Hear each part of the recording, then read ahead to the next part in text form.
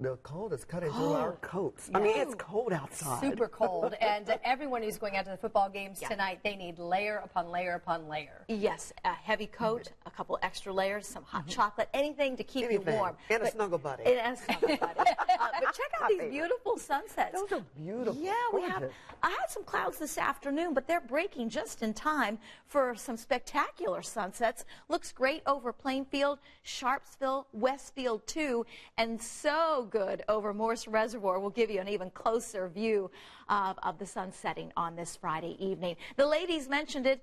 It's cold. 34 this afternoon. That's it for your high temperature, and that's colder than where we should be for a low temperature this time of year. And speaking of lows, we dropped to 17 degrees this morning. That was only 4 away from a record. And the 17, I've got an interesting stat on that I'll share with you at 5:30. Sunset this evening happens at 5:36. Indy monumental forecast. It's going to be a cold one tomorrow morning. Early morning temperatures between 25 and 30 degrees when the race begins at 8 a.m. Just enough of a breeze that wind chills could be in the high teens first thing tomorrow morning.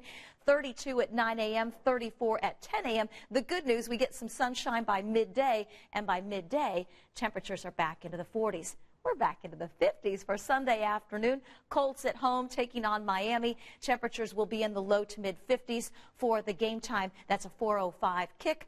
54 degrees is what we're forecasting at 4 o'clock on Sunday afternoon. Late Sunday into Monday, we are tracking a developing storm system that will bring some major changes to central Indiana late Sunday into early next week. Most of Sunday will be dry. The leading edge of this weather system may start to produce a rain-snow mix as early as Sunday evening across the far northern part of the state. Then we start to see that rain-snow mix move south.